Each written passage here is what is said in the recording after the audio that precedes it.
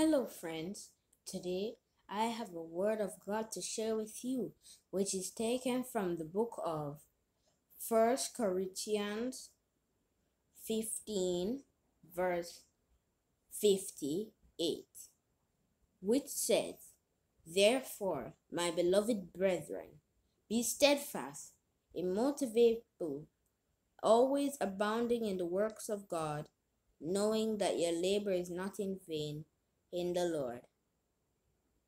So what it is telling us is that if you are steadfast, immovable, and always ready to share the works of God, just know that all your work will not be in vain. In Jesus' name. So I hope you meditate on this word throughout the day. God bless you. See you tomorrow. Bye, everyone, and have a great day.